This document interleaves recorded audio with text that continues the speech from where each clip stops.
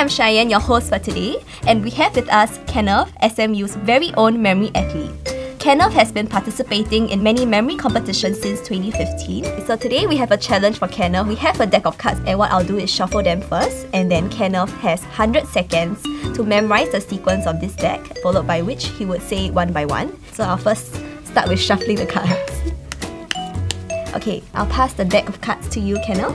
1, 2, 3, go.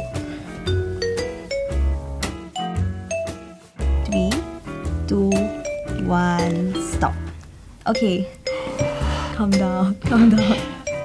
So now Kenneth would try to recite the sequence of the deck that he just memorized, and then I would show the card. Shall we begin? Yes.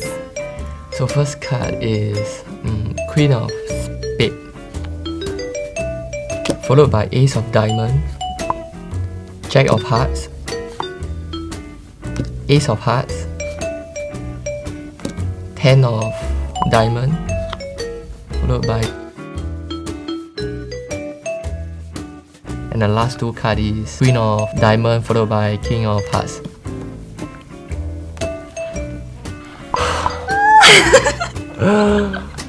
Oh my god, that was pretty amazing.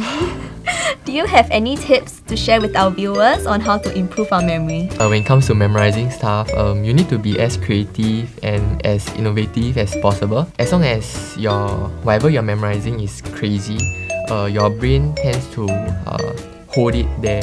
So if any of you viewers want to challenge Ken in the next video, do leave your ideas in the comment section down below. Till next time, bye!